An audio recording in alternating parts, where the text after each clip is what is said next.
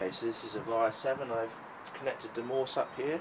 This is a standard teleflex lever with a gear and throttle cable coming out. Goes around, back in through here. This is the old style of morse hanger before they cast lugs into the silencer, and it supports the outer sheaths firmly of the two teleflex cables.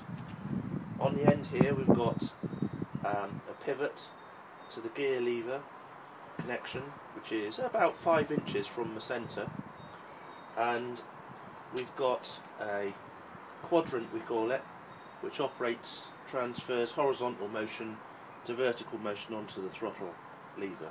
So I'll demonstrate working. It's currently in neutral, which means that this pin in the gearbox is in, and there's a little bit of slack everywhere, which is nice. No throttle, of course. First thing we do when we go forwards, it'll put it in gear first and then move the throttle. So first motion is it goes into gear, and I just point out there is a little bit of free movement here. You don't want that tight. And as you continue, it pulls the throttle on, and that's fine. You've got wide open throttle now, not quite touching on the metal, and that's fine. If you go back up, the throttle will come off, and then it will go into neutral.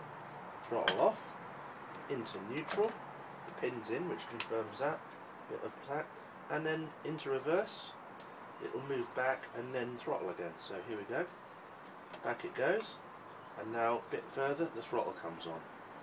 So there's a tiny bit of movement here. That's not a big problem because you don't run for long in reverse, but you must have a bit of slack in forward gear when it's running, just to make sure the selector fork isn't.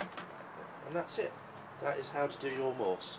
You could have a more flexible link in here if you've got any doubts of the strain, but that's as simple as it gets.